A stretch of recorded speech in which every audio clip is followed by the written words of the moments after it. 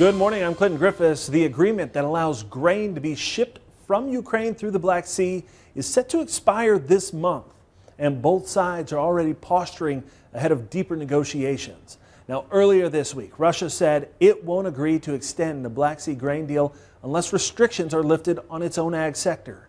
Leaders saying payments, logistics, and insurance remain barriers for its exports of grains and fertilizer. Now, the grain deal was originally signed to allow safe passage of Ukrainian ag products to export destinations around the world. Turkey and the UN helped to broker that original deal.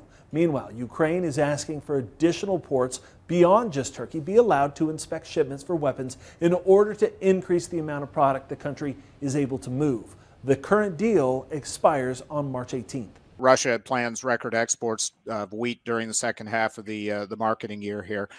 They have every incentive to talk up wheat prices. So I think this will go down to the 11th hour. You're going to hear a lot of tough talk coming out of Russia, very similar to what we saw in November when we were at the end of the initial phase of the grain export deal. Meanwhile, U.S. Secretary of State Antony Blinken spoke briefly with his Russian counterpart this week at the G20 meeting in India for the first time since the war started.